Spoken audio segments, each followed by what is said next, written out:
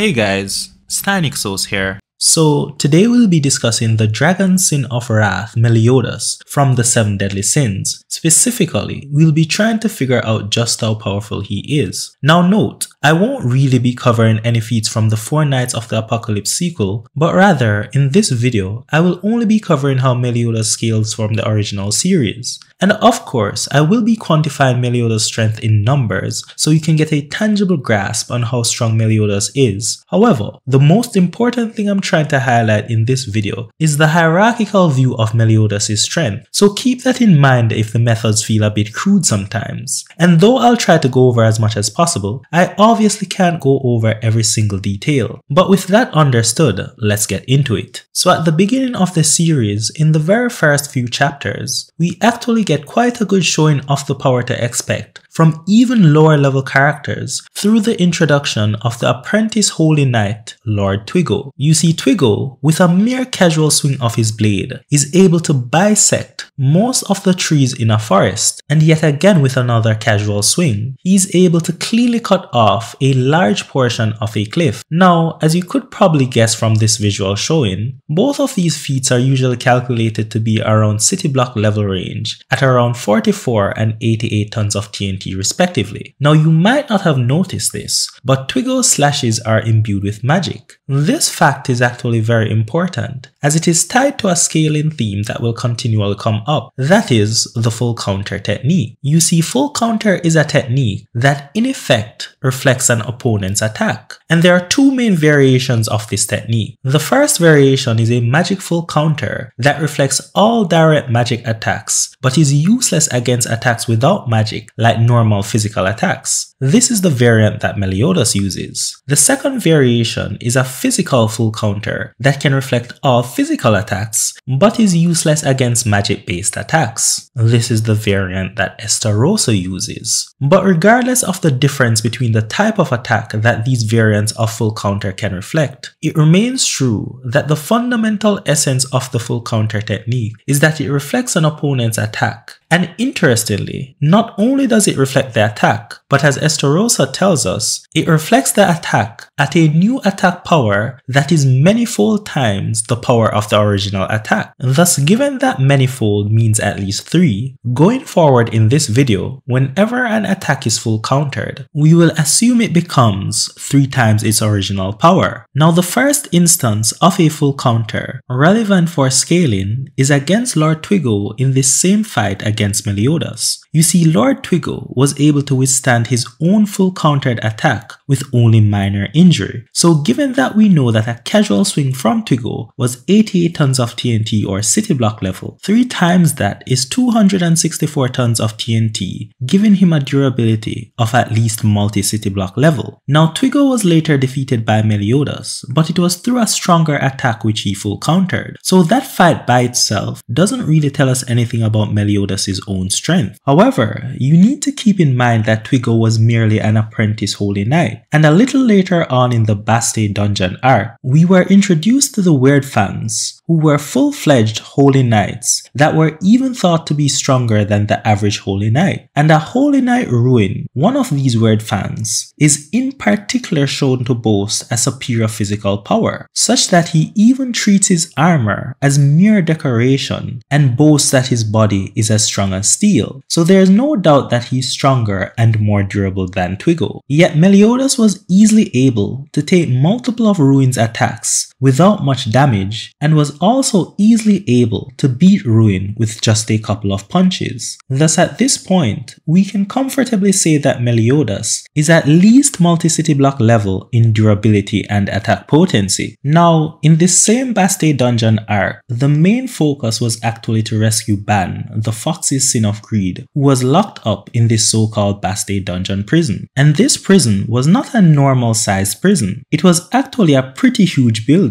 so much so that it was easily visible from the nearby town as a towering structure, and even a single entrance to this Bastille dungeon is just slightly smaller in size than Diane, the giant who we know is over 9.1 meters tall. Yet upon reuniting, Meliodas and Ban, while just playing around with an arm wrestling competition to test out their strength, were able to completely destroy this gigantic structure. And this feat is usually calculated to be around 849 kilotons, thus giving them an attack potency of 424 kilotons each, which is large town level. Now, I have seen some calculations and some people argue that this feat belongs in the small town or town level range. However, I think the large town level range makes way more sense, primarily because the Bastille dungeon was not a regular building. You see, in addition to it being as huge as it is, Golgius, one of the weird fans, also cast a sealing spell around it that was said to be able to withstand the combined effort of over 10 tyrant dragons. Now, even though we never really got to see a tyrant dragon in action, it is said that a single tyrant dragon could wipe out an entire town. So the fact that even 10 tyrant dragons together could not destroy this barrier, that would suggest that this feat of destroying the Bastille dungeon with this barrier needed an at least large town level attack potency. Furthermore, a little later on at the end of the Vizel Fight Festival arc, we see where Meliodas, while using a random twig, casually split a mountain in two, and this feat is usually calculated to be in the large town range at about 196 kilotons. So given that this is something that Meliodas can do casually, it is reasonable to assume that while going against Ban in their arm wrestling match, he would muster up at least this level of power. Thus, these things together make it more likely than not that the Bastille dungeon destruction is accurately at least within the large town range. But it doesn't end there, because in the Vizel Fight Festival arc, we see where Ban and Meliodas actually had a more serious fight. And in this fight, we see where it was said that multiple of Ban's punches is worth just one of Meliodas' punch. So even if we were to underestimate Ban and assume his punch is worth just half the power required to destroy the Bastille dungeon, that is 424 kilotons, then that would still mean that base Meliodas has an attack potency of at least 3 times that, which is around 1.2 megatons or small city level. Now note, this is further reinforced by the fact that even after Ban stole some of Meliodas' power, and thus his base punches got even stronger than what we were already underestimating them to be,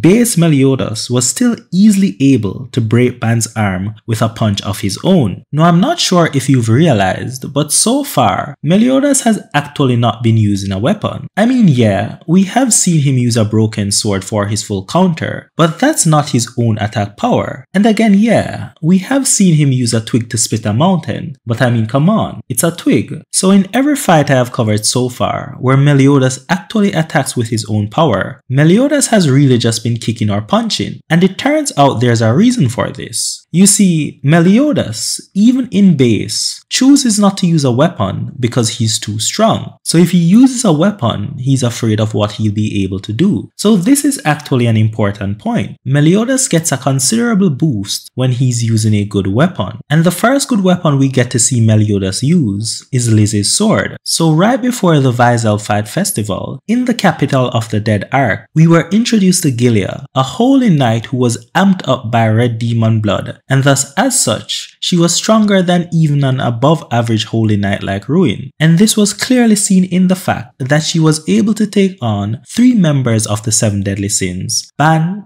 base Meliodas, and Dion by herself. And then later in the Vizel Fight Festival arc, she met the sins again, and she was described as being incomparably stronger than before, which makes sense given that she was no longer in the half-dead state that she used to get to the Capital of the Dead, and she had much better equipment. And again, at Vizel, she was thoroughly beating down base Meliodas. Like even Jericho, who before was so much slower than Ban that he used her attacks to shave his beard, after being amped up on red demon blood, was now easily keeping up with Ban and completely trashing him. So at this point, I think it's fair to say that a red blood amped up new generation holy knight like Gilia is at least twice as strong as base Meliodas, putting her at 2.0 2.4 megatons. However, even Gilia and the other new generation red bond amped Holy Knights are described as weak compared to the prior generation of Holy Knights that were amped by red demon blood, like Gilia's father Dale. And this was clearly borne out where base Meliodas and band together while attacking demon transformed Dale could not do any damage. So for now, we'll assume that demon transformed Dale is at least twice as strong as Gilia at 4.8 megatons. However, as soon as Meliodas gets Lizzie's sword, he just easily slices demon transformed Dale into pieces as if Dale were merely a piece of paper. Even King, who was also having a hard time, emphasized this fact. So again, at this point, we can assume that base Meliodas, with a weapon, is at least twice as strong as Dale, making him 9.6 megatons, which is city level. Now though Lizzie's sword is indeed a good weapon, at the end of the day, it is still more or less just a normal weapon. And you see, as King explains, a weapon can help draw out and focus a person's magic power. So if a lake represents the totality of one's magic power, without a weapon, the person cannot draw out more than a handful of their true power. And with a normal weapon like Lizzie's sword, they can draw out about a cupful of their power. However, all of the 7 deadly sins have special weapons known as sacred treasures that when used can draw out exponentially more of their power, going from merely that of a cup of power with a normal weapon to a house worth of power with a sacred treasure. So we see where Meliodas with Lizzie's sword could not even scratch an Albion and the sword shattered, though it did shatter in part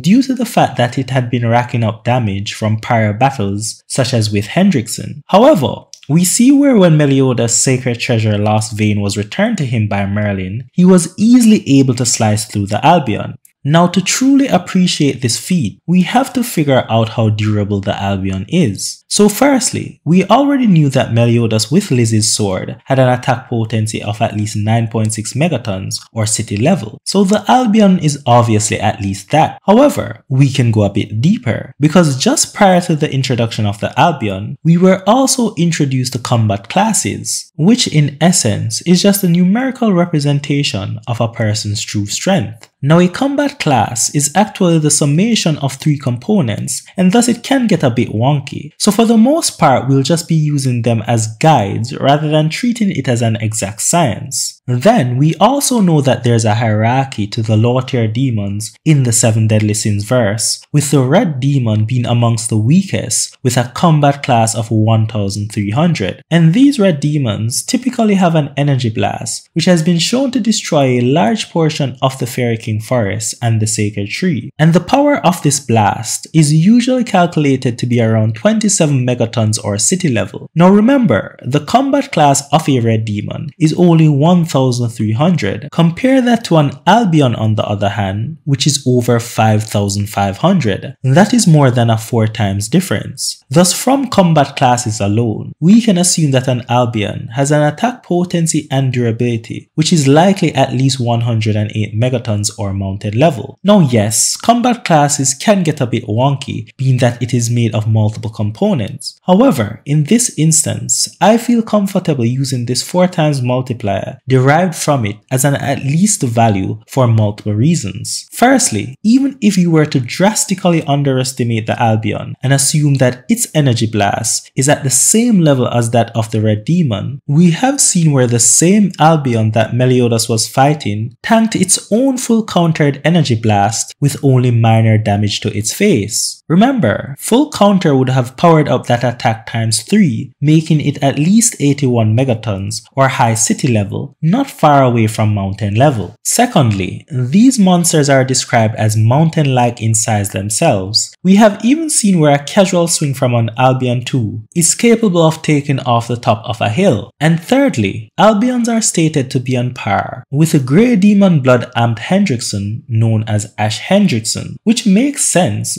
given that the Albion's combat class is stated to be 5500 and Ash Hendrickson's combat class is 5800.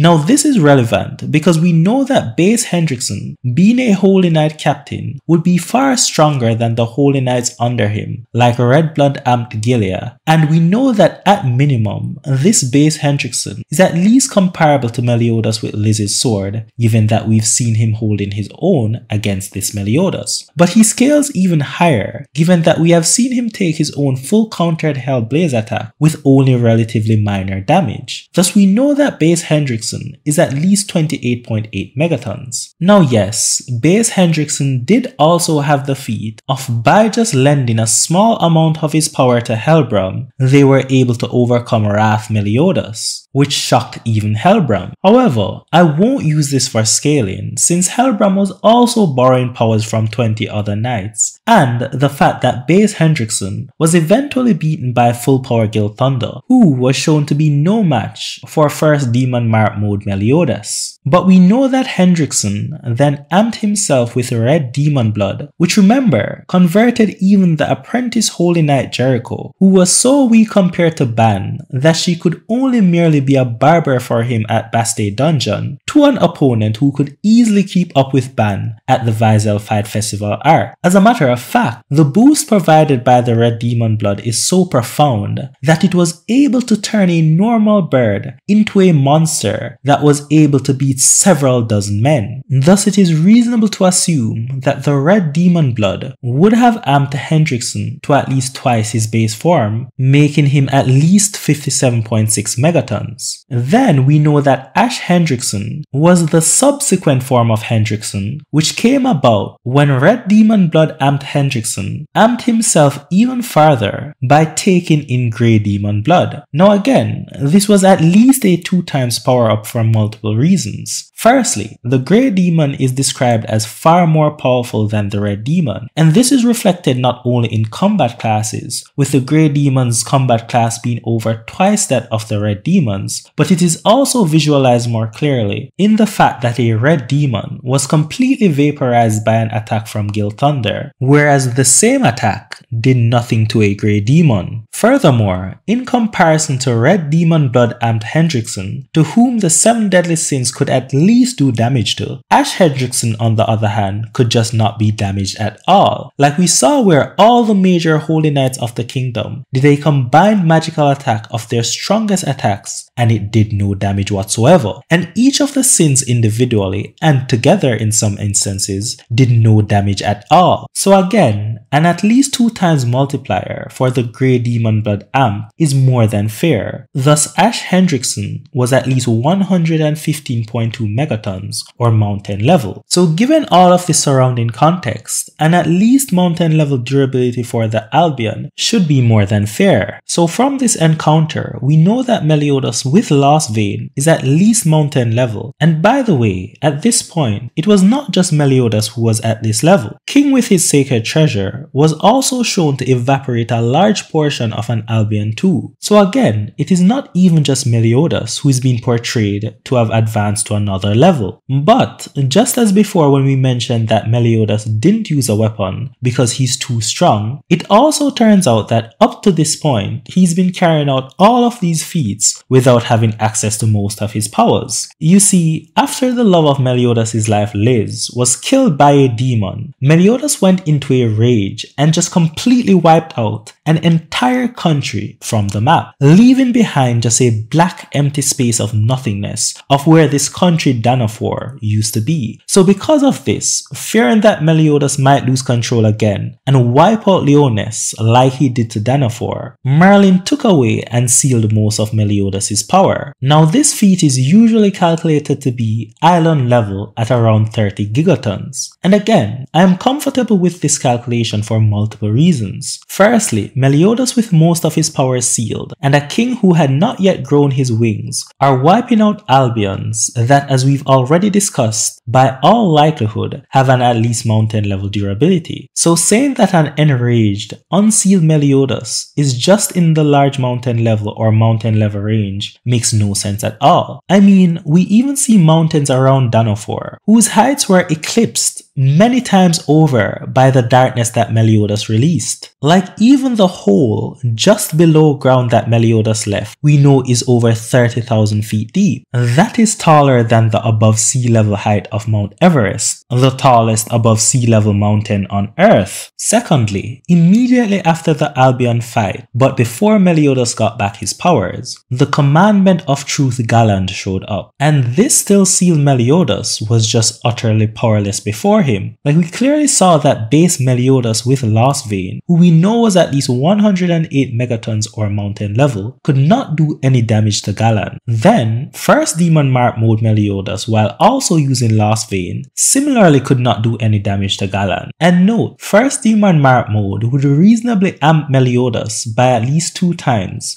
given that on every occasion we had seen it, the amp in power was drastic. We saw this for example at the Vizel Fight Festival arc, where Ban, having literally stole all of base Meliodas' strength and added it to his own, was still powerless before this first Demon Mark mode Meliodas. And similarly, Gil Thunder, who could fight somewhat evenly against base Meliodas, was shown to be no match for first Demon Mark mode Meliodas. So this first Demon Mark mode Meliodas, who could do no damage against Galland, was at least 216 megatons. Then a higher Demon mode transformed Meliodas, who was also coating Lost Vein in darkness, could also not do any damage to Galland. Now note, the Demon's Race Darkness is a type of destroyer magic, and when a weapon is coated in this darkness, it can increase the weapon's power up to 10 times. So without even taking into account that Meliodas was in a higher level of Demon Transform mode, which, like Wrath mode, would make him substantially stronger than his normal Demon Mark mode, Meliodas' attack potency at this point would still be at least 10 times 216 megatons or 2.16 gigatons. Yet Meliodas still could not do any damage to Galland. We even see where Meliodas seemingly just tried to pour all his darkness into a vertical attack and it still did nothing against Galland. Even Galland himself was surprised at how weak Meliodas had become. So Galland at this point, whose magic was completely sealed, was still easily twice as strong as a max sealed Meliodas, making him at least 4.3 gigatons or island level. But when Meliodas' powers were unsealed and he got them back, we see where, in base mode with Lost Vein, he was easily able to do massive damage to Galland. As a matter of fact, even without Lost Vein in base mode, he was still easily making Galland bleed. Even Galland had to acknowledge that Meliodas at this point was stronger than him. And again, it makes sense that Meliodas at this point would at least need to be island level if he would eventually want to contend with the commandments in their most powerful states. Like Galland, who when his magic becomes unsealed, we see where in his amped up critical overstate, the mere shockwave of his attack eclipses a mountain and continues onwards to take the tops of multiple mountains for an unknown distance. And worse, even characters above this unsealed Galland like Escanor, to whom this critical over unsealed attack could barely even pierce. So given all of this, it completely fits that an enraged unsealed Meliodas who destroyed Danafor was at least island level. Now by now, you should have noticed a trend. All of Meliodas' power-ups are not really power-ups in the traditional sense, or rather, they're just him getting back access to more of his original power. And over 3,000 years ago, in the Great War of Demons vs. Angels, when Meliodas was still the leader of the 10 Commandments, it was established that Meliodas' most powerful form was a mode known as Assault Mode. This Assault Mode is the mode which is said that allows him access to his full demon powers. Now to get a grasp on how strong Assault Mode Meliodas is, we need to speak about the Commandments. So as we already established, an unsealed Meliodas is at least 30 gigatons or island level. And again, this unsealed Meliodas was already established to be stronger than Magic Sealed Galland, Droll, another commandment who he continually manhandled, and Galaxinia, another commandment to whom he did the same. However, this unsealed Meliodas even after taking numerous attacks from multiple members of the Ten Commandments to do his most powerful attack, the revenge counter, was easily stopped by Estarossa with a single hand. So at this point, it is more than fair to say that Estarossa is at least twice as strong as unsealed Meliodas, putting him, while in base form, to at least 60 gigatons, still within the Alon level range. However, we know that Estarossa's max is still quite a bit higher because the Archangel Tarmiel told us that an Archangel is roughly equal in strength to 2 commandments, and we know that Tarmiel has a grace, a power bestowed onto him by the Supreme Deity that allows him to instantly create the ocean part of an enclosed space known as the domain of God, a feat which is usually calculated to be around country level at varying values, but for this video we'll use 368 teratons since it is a reasonable close to mid-range. Now usually, a feat like this would likely just fit into a hacks or unusable category and thus wouldn't really have any relevance to scaling. However, in this instance, I think at least the attack potency of the Archangels can be scaled to this calculated effect of this grace for a couple of reasons. Firstly, like the commandments, we know that the graces are basically just units of power. This was emphasized by the fact that Mael mentions that without his grace Sunshine, the commandments are the only thing that he has left filling that void of power. Secondly, Tarmiel mentions that you have to be at least on the level of an Archangel to break out of the domain of God, which mind you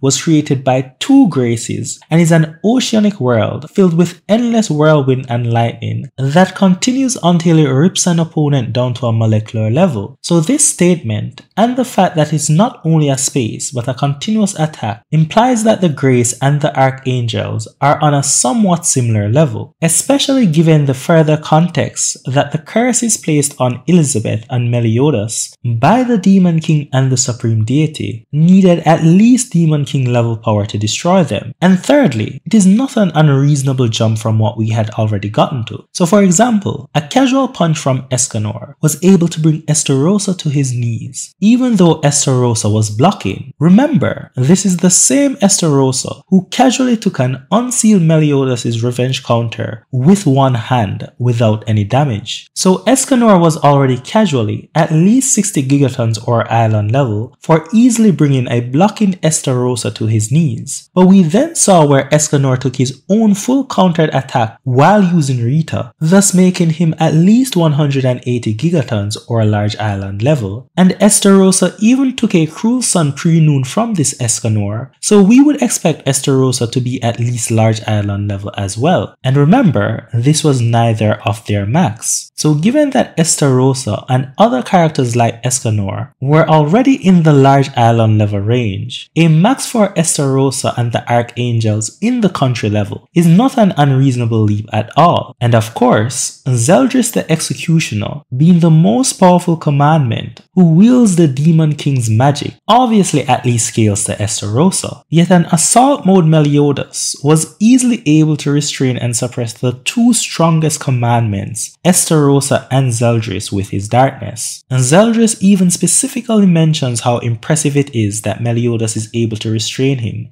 given that Zeldris has the magic of the Demon King. So a base assault mode Meliodas is casually stronger than the country level Tarmiel and all of the commandments. And remember, when using destroyer magic to coat his blade Lost Vein, that should increase his attack potency up to 10 times, making him at least large country level. So that's it. Assault mode Meliodas, his most powerful form from his prime over 3000 years ago. There isn't anywhere higher to go, or so you think, because even in the war 3000 years ago, while Meliodas and Elizabeth were up against the Supreme Deity and the Demon King, we had never seen him display a mode higher than Assault mode, and even in this form presumably, he was completely wrecked by the Demon King and Supreme Deity, and rightfully so. The Demon King is the one who created the demon world, and he's so powerful that he can't even exist in the human world for too long. So him beating Assault mode Meliodas, who isn't even strong enough to break his curse, should be expected. However, as you would have probably guessed, some people make the claim that the Demon King should be auto-scaled to at least planetary because he made the demon world. Now Now obviously, that's not how scaling works. We can't just use this one statement for which there is no further context, like how he did it, how long did it take, was it just hacks, and just extrapolate from ignorance to fit an agenda. Similar to how it would make no sense to scale the sacred tree to some arbitrary attack potency, or any attack potency at all, simply because it created the fairy realm, or say it is indestructible simply because it created the immortality elixir. And likewise, saying that the Demon King not being able to stay in the human world is proof that he should also at least be planetary, again just does not follow, because unlike some people would have you believe, it's not like him just being on the planet causes it to instantly explode. No, what actually happens is that it is a rejection phenomenon caused by the balance of power being tipped by his presence, such that the world will start to reject him, causing an escalation of natural disasters like earthquakes, tornadoes, and hailstorms until the world ultimately destroys itself. Now note, it is indeed possible that the minimum amount of power that a character must have to tip this balance is indeed planetary, but there is nothing in the actual source material of 7 Deadly Sins that states or even supports that claim. And it's not like there's even some universal rule in anime that would support this, given that in common anime and manga like DBZ for example, you have multiple planetary and way above planetary characters who can exist on a planet without the planet destroying itself. Now the reason this is relevant is because, as it turns out, for over 3,000 years Meliodas has been hiding his true power. And as you should have probably guessed by now, the reason he's been hiding it is because he's too strong. You see, when Meliodas acknowledges his true power, it automatically makes him a Demon King level threat. This was first hinted at in Purgatory when Meliodas acquired a power able to destroy the Demon King, and it was again shown when he was able to destroy the Demon King's and the Supreme Deity's curses. However, because Meliodas' true power makes him at least Demon King level, he also triggers the rejection phenomenon and can't stay in the mortal world. So we know that true power Meliodas is also easily at least multi-continental. However, it doesn't even end there, because as Zeldris tells us, Meliodas with his true power is not only equivalent to the Demon King, but rather he is far beyond him. And in keeping with this, we saw that true power Meliodas was even able to destroy the commandments themselves. Now this is significant because not even the combined attack of all of the 7 deadly sins that was full countered over 5 times,